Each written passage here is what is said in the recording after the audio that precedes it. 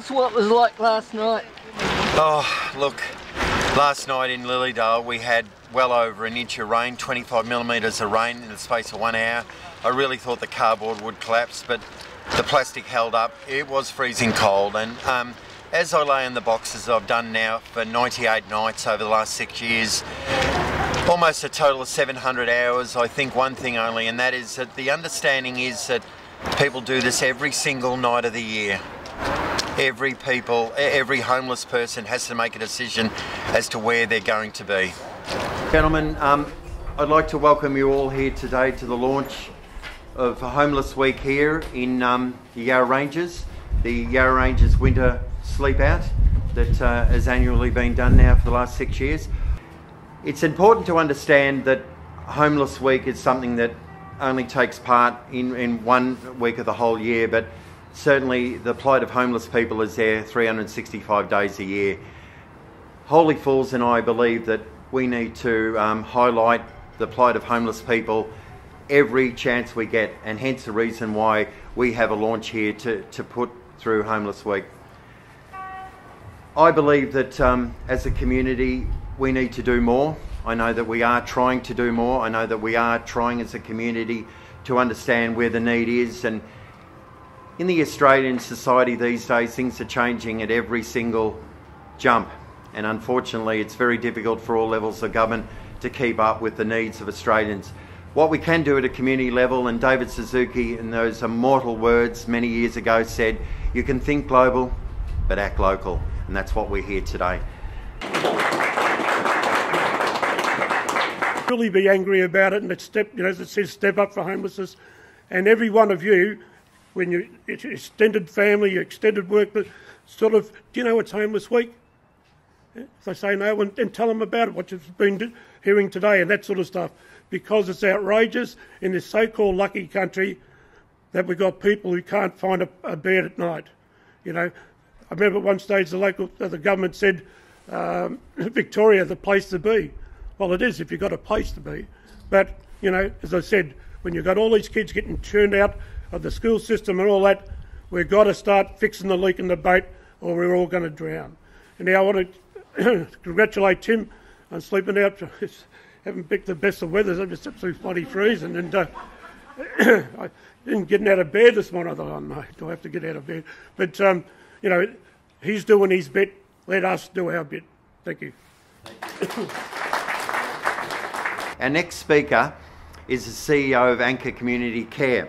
Heidi Tucker is going to come and give us a little bit of a rendition of something that Anchor decided to do last year that no one else has done in this format, and that is understand, and I've got the question written on the concrete down in the right hand corner, how do you deal with a homeless person?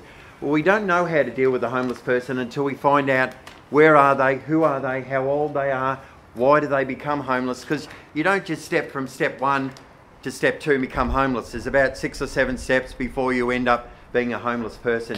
I congratulate Anchor in the work they've done together with Swinburne University, I think, Heidi? Yeah, and Heidi's going to give us a little bit of an understanding of where we think we are in relation to youth being homeless, and Anchor's the first organisation to do this in Yarraranges. Thank you, Heidi. We particularly wanted to look at that group of young people, I suppose, who were trying, as Les said, trying to keep their school going. And what we know is that kids sort of often don't tell anybody at school what's going on because they're quite ashamed of where their situation is. So it might be that their whole family is homeless and they've been split up and needing to stay at different people's place, or it could be that a young person has just decided enough's enough of the family violence at home or abuse that they've been experiencing, and then they just find that they just got to get out of it. So what we identified was a group of young people who, as I say, were not disclosing that they didn't really have anywhere to live because they didn't really think they were homeless. Often what they were doing was sleeping on other people's couches or sleeping in other people's spare rooms. But of course that leads to a lot of instability, and if kids do that for long enough, they find that they just move and move and move, and then their schooling can be disrupted. And what we know is that once kids' schooling is disrupted, they will often not pick it back up again because it's just too hard to go back and do it all again. So I guess that we identified that where the key connection was through schools. And sorry, it's a bit hard to it's hailing. I never thought I'd see the day it was hailing and I'm trying to talk. Yeah, so I guess that what we've identified is that schools are our major partner. So often what will happen in schools is that a young person will come along to school and schools will say to us, well, you know, I don't really know where they're living, but they're coming to school every day, so what's the problem? And we say, well, the problem is that their housing and their lives are so insecure that at any moment they could just drop out of school. So we've been trying to engage schools in doing some joint work, identifying kids that are at risk, that are perhaps finding it difficult at home, and we're starting with them young. So we recognise that kids of about 12, 13, 14 is when they first start to leave home and to go and stay at other people's houses. So if we can try and intervene then, we might get them off the cycle of being homeless, which we know leads to criminality, leads to drug and alcohol abuse, etc. So starting at the beginning. So I'm very proud of the piece of research that we've done. It's actually a lot of entities have picked up on it, and you know, and are sort of ringing us and saying, hey, you know, we like your piece of research. We'd like to do in another area of Melbourne. You know, we're very interested in what you've done. So it's getting quite a lot of airplay. So we're pretty proud of it. Our next speaker is a young lady who is connected just recently with Holy Falls, and certainly a young lady who's had a little bit of understanding on what it's like to be homeless, having been homeless for between 5 and 6 years, even at her age.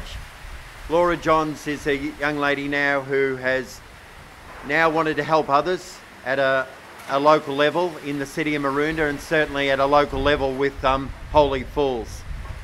I know that she would want to give a little bit of insight as to how things had been.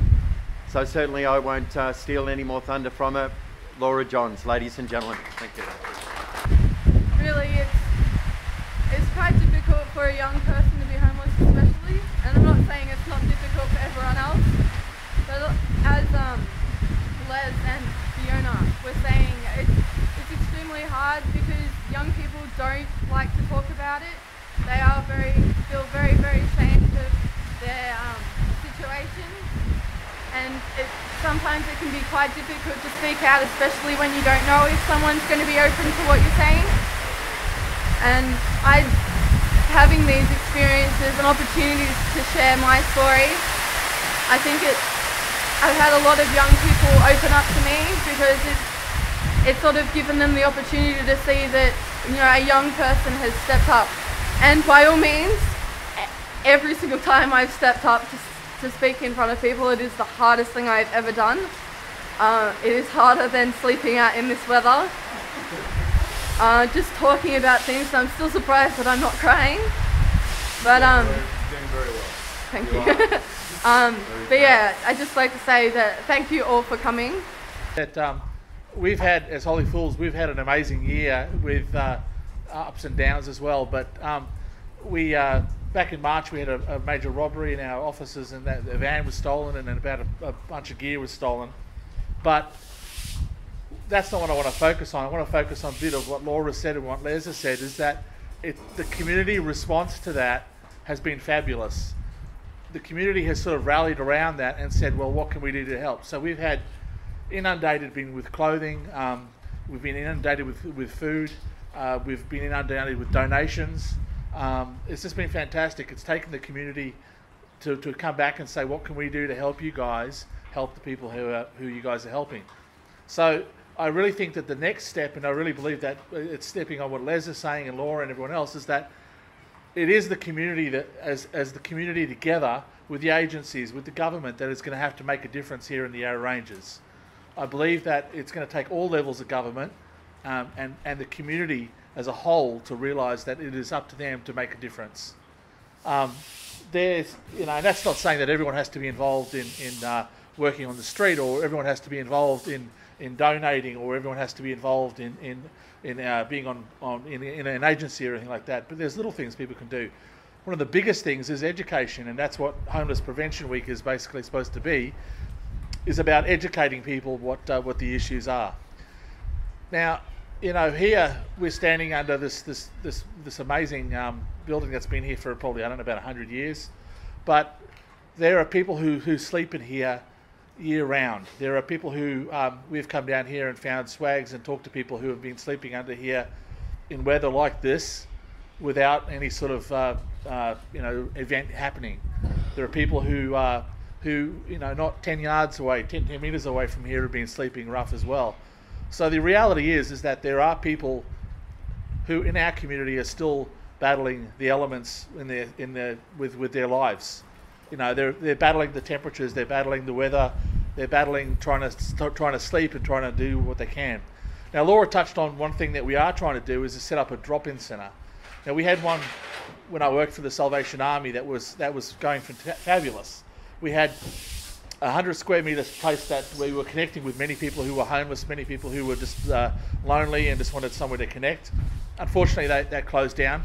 But in Holy Fool's State, we believe that there is a desperate need for somewhere like that over this side of the ranges. There is nowhere really in Lilydale that people can go to access safe space just to relax, to get out of the elements, to have a shower, to do the laundry, to you know, maybe even leave their gear while they need to go off for an appointment or something like that.